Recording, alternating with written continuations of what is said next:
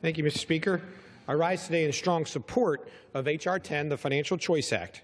This critical piece of legislation rolls back onerous Obama-era regulations on the financial services industry that are strangling small businesses and hurting hardworking American taxpayers.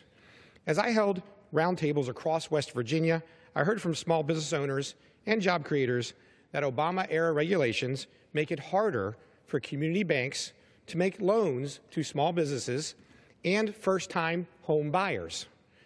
The Financial Choice Act will remove stifling federal regulations from out-of-touch Washington bureaucrats and return financial decision-making to you, the individual consumers, and to the small community banks.